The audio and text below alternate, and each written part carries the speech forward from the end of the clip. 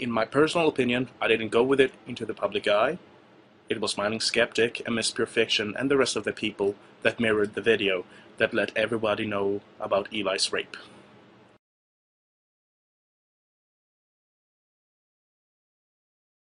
I mean, surely I can admit, maybe I shouldn't have questioned her rape in the comments section.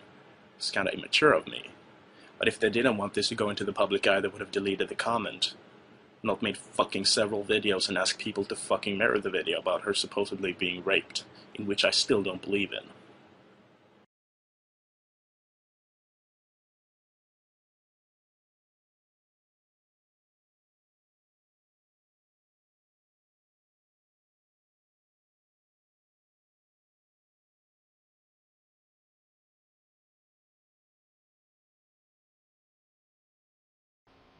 The way that I think of it, if you're doing something to try and embarrass me, to try and make me uncomfortable, to try and make my life miserable, you're trying to tell people stuff that I don't want anyone to know.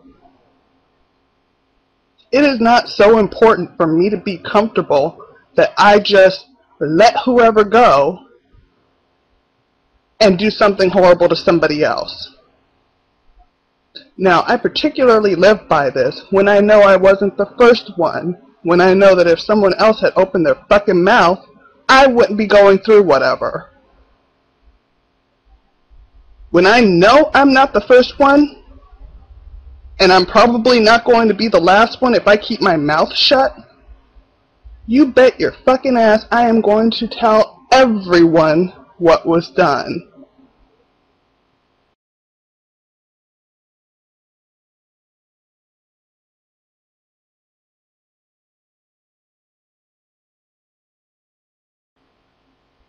That might sound weird to you because you're a selfish little bastard.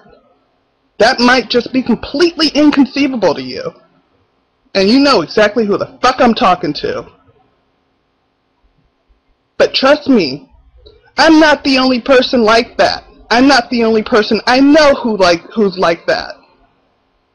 So if something bad's done to you and you're going to keep it quiet to try and keep yourself nice and comfortable and let the next person that comes along just, get whatever, that's fine. That makes you a selfish, cowardly little bitch. And that's not me. So I'm sorry that it's confusing to you, but there's your answer. Fuck off.